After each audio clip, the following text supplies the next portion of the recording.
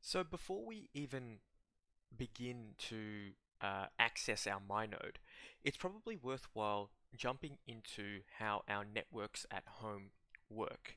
So I've got this diagram here, and what it is it shows us how our network at home could potentially look like, or is probably the more stock standard network at home. So let's just go through this diagram. Now, here is the World Wide Web, the internet, and that will come through into our off the street or a wireless signal, a cable. And so that will then hook into our modem. Now, our modem will have what's known as an external IP address. The external IP address is uh, provided by your internet service provider, and so it'll look something to this effect. Um, and the numbers will change, obviously, but it is a unique identifier to your internet connection. And so that's something that we should be looking to protect. I won't go into how you can protect that, but it is something that you should be looking to protect. Okay? Because this is a unique identifier to your household. Okay? Now, from the modem, you will typically find that there will be another Ethernet cable running into what's known as a router. Now, the router's job is to route traffic, believe it or not, and it will have an input of the internet, okay, coming from the World Wide Web. Now, the router will typically also have four slots or four Ethernet ports for you to plug your devices into.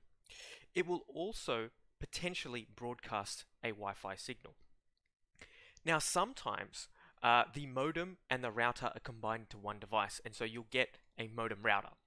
But it just depends on each case. Okay. Typically, what will happen is that you will have a modem and a router, or it might be pushed into one device. Okay.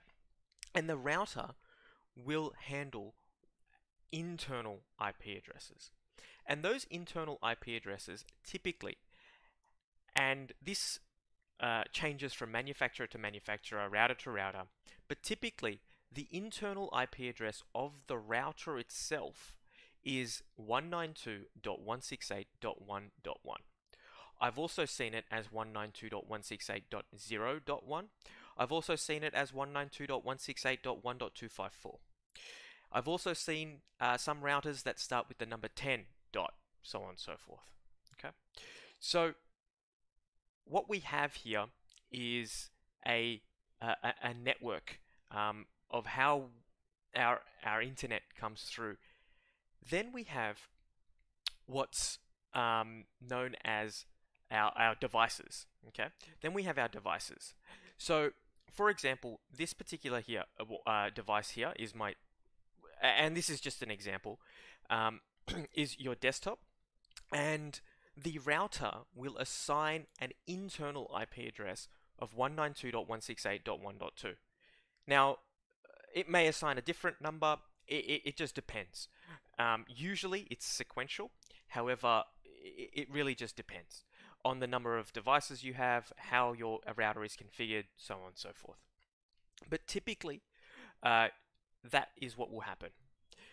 Then sometimes what you'll also do is broadcast a Wi-Fi signal. And when you connect to that Wi-Fi signal, the router will, for example, give your laptop an IP address, an internal IP address of 192.168.1.3. And same thing with your mobile phone.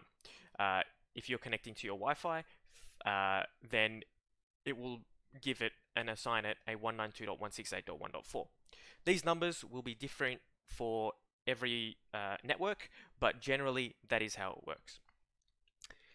Now, the other thing with routers is that you can access your router if it's on the same network. Okay, so if you type in your browser 192.168.1.1 or any of the other derivatives of whatever your router is, you'll come to a router page. Now, your router page will have a username and a password. I would recommend that you log into here and see what's going on if you never have done so.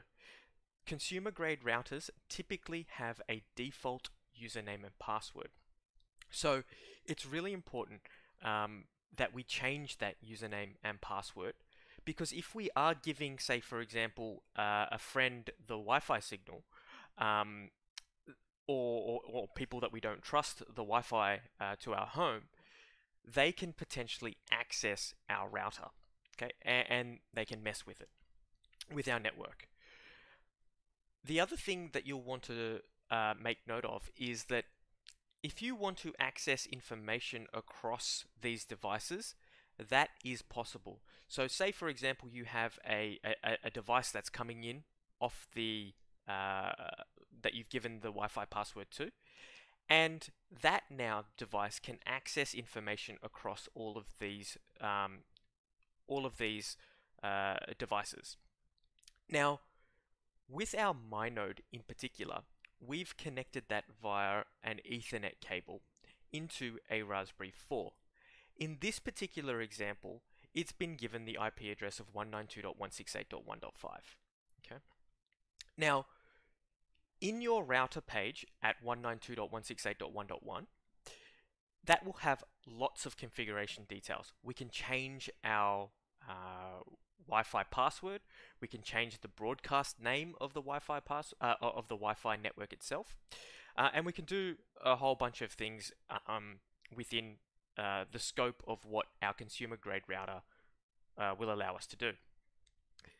Now, the myNode can be accessed through, if they are on the same network, can be accessed through the desktop, the laptop, or the Android phone. And you'll be able to access it by typing into the browser 192.168.1.5. The way that you'd find this number is through accessing the router's IP address and logging in and having a look at the attached devices section of the router page. And there it will have a nice detailed list of all the devices on your network, their associated IP address, and potentially even their MAC address. And a MAC address is typically a unique identifier to that particular device. Okay, so these are some of the things that you'll need to know as you access the myNode. Now, the myNode can be accessed through just typing into your browser mynode.local or https://mynode.local. Okay, so that's how this would be accessed. Your myNode would be accessed from any one of these devices that are connected on the same network. Now, the Raspberry Pi 4 or the myNode software will have a splash screen, and the splash screen will show an input to a password. So that password will be Bolt. That is the default password. I would recommend that you change that as well, because any of these devices can access this particular device here. So it's really important that we change the default password, and I'll show you that a little bit later when we get into it. So in summary here, there's three things that we need to, there's a few things that we need to understand. Number one, our external IP address needs to be protected. Our router, the 192.168.1.1, that address, that username and password to access our router, that needs to be quite secure and not a default password. And the Wi-Fi signal that we are broadcasting, that needs to be a fairly strong password as well. The reason that I'm saying this is because now if somebody has access to your network, sure, previously you'd be up for some sort of privacy concerns, but now with the invention of Bitcoin being stolen from within your network is a possibility. There is now a honeypot to running a potential node, or even people knowing that you run a node. So it's important that we make sure that our network is quite secure. The other thing that I would make mention is for these passwords that I've just suggested 3 passwords to be changed. Now, it's important that you use a password manager. If you haven't heard of one, look it up. I recommend Bitwarden. That's the one that I'm most familiar with. But there's others out there like LastPass and KeePass, and there's plenty of password managers out there. But it's important to use one, and to make sure that those passwords are secure in yeah, and make sure that you have access to them when you need them. The other thing that you can take advantage of with a with some of these consumer grade routers is for better privacy or more security, really. What we can do is we can use what's known as the guest networks or the guest Wi-Fi. So what that would mean is that your router has this functionality whereby it will broadcast 2 separate Wi-Fi networks. One that is the real network, which possibly contains your node, and another guest one, whereby the guests have no access to other devices. So the Android phone can no longer talk to the Raspberry Pi.